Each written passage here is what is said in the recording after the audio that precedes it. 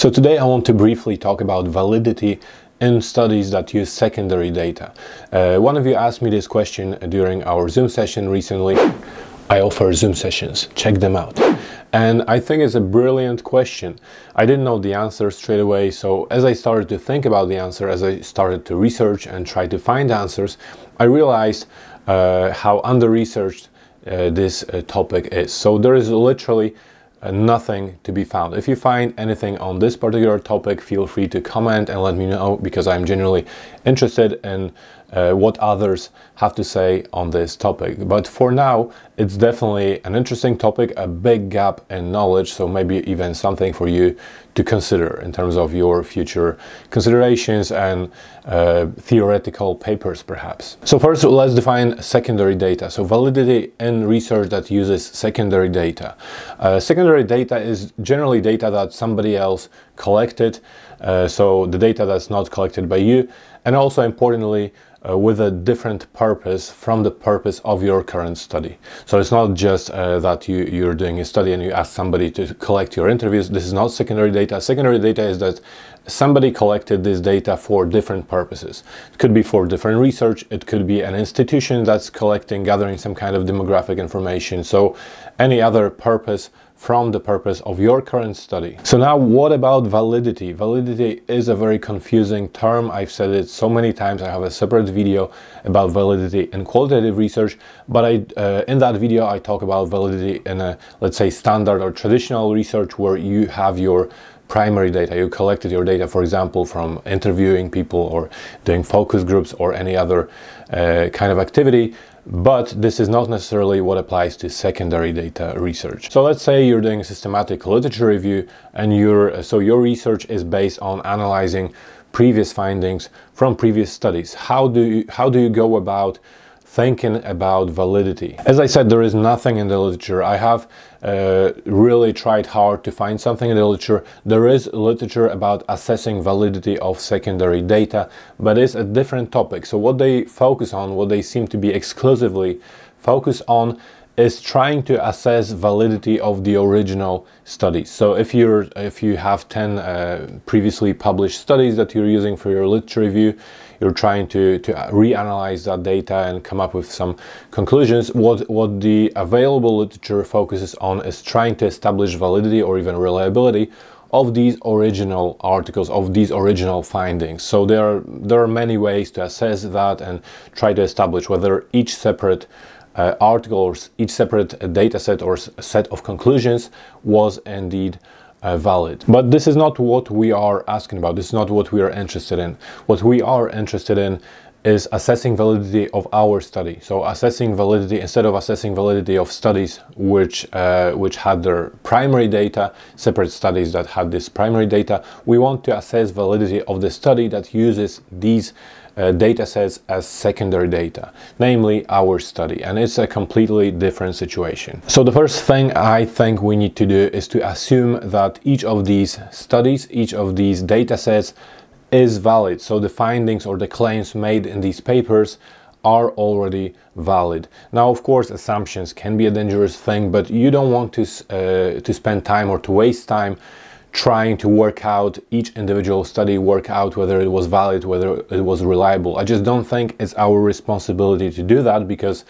assuming that these studies are published studies, assuming that they went through a rigorous set of procedures and peer review process, I think it is safe, or I think we do want to assume that they are valid. So these separate studies are valid. So this is not our concern. This is not what I want to focus on. So this leaves us with the question of validity of our study.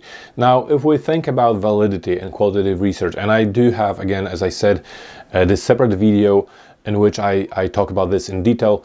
Validity is essentially about trying to reduce or control and minimize different types of bias, including respondent bias, which is bias that has to do with our participants, such as, them not telling us the truth or not remembering something, and researcher bias, which is includes all kinds of bias that relate to us, our knowledge, our assumptions, whether we did things correctly, whether our interpretations were in fact what our participants meant, so this kind of bias. So respondent and researcher bias. Now, if we're using secondary data, if we assume, as I suggested, that we should, that this secondary data in itself, each study is valid, this means that this leaves us only with the task of ensuring of minimizing researcher bias that has to do with ourselves rather than our participants, or in our case, the literature that we're analyzing or the documents we're analyzing. And here I think that actually lots of principles normally applied, or lots of techniques and procedures applied to primary data in order to reduce researcher bias will still be applicable in our case. In my opinion, in our current situation, our main concern, our main task is to demonstrate that we did a good job at selecting relevant data, relevant articles. So that's the number one concern. We have to show that we have selected the right articles. The articles themselves, like I said, they can be valid, they can be reliable, or the studies discussed in these articles. However, what may pose a threat to validity of our study is if we don't select relevant articles. And then the second task, let's say, is again to demonstrate that the way we analyze this data again is valid. So just like in studies using primary data as their main data, we have to demonstrate that when we analyze data, we're really finding things that we think we're finding, rather than, for example, jumping into conclusions based on our expectations and assumptions. So both of these things, namely showing that we picked the right literature and then demonstrating that we did a proper, so to speak, data analysis, will be about transparency. We want to be as transparent as possible so the readers will be able to decide and make that judgment whether these steps were done correctly. And transparency is part of audit trail. One of the techniques that I discussed in my other video, audit trail. So basically keep detailed documentation, being transparent as well, and show the reader of our work everything that we did, all the steps that we did. Give them access to everything, show them how we selected the literature in our case, be very clear and very strict and rigorous at the same time about our selection criteria, explain what we did to select these articles, why and how they are relevant to our study. And same will of course apply to all analytic procedures. Another thing is, again, this has to do with analysis. Rigorous approach to data analysis always helps. So any kind of study, any kind of data that you're using, if you have a detailed and rigorous approach, you have a detailed, for example, approach to coding. I said that several times in several videos, that being detailed in your coding in many ways increases validity of your study, because again, it reduces the risk of, for example, jumping into conclusions, finding things that you want to find in your data rather than finding what the data is actually telling us. Then some other techniques such as peer debriefing, where you are using your peer input and feedback, you're sharing your findings or your procedures, you're taking some feedback on board, so all kinds of interactions with knowledgeable or expert peers. Again, just like in any other kinds of research, again, will help you in your study if you are using secondary data. And arguably, you can even do something that resembles member check-in. So member check-in is about confirming with your participants whether the meaning that you found, for example, is in fact their intended meaning, whether it's the same.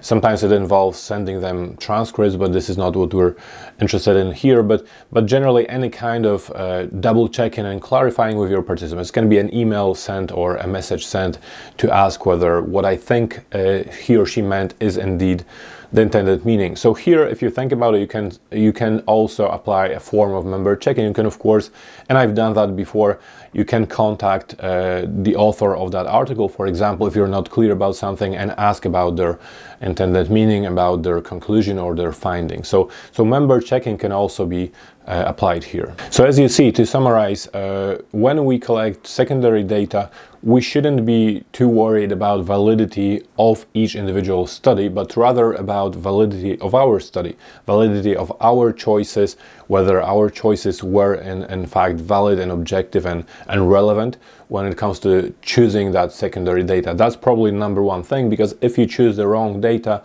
your study is never going to produce good results. And the second part, I would say, is the easier part in a way, is about validity of the subsequent steps, so validity of your analysis essentially. And this part is really similar to what you would normally do with other types of data, with primary data. Now, like I said, I mentioned a couple of times throughout this video, I mentioned my other video, so I'd like you to watch this video, because in this video I talk about validity and I describe several techniques for increasing validity of your study, which will be, lots of them will still be applicable to secondary research, secondary data research.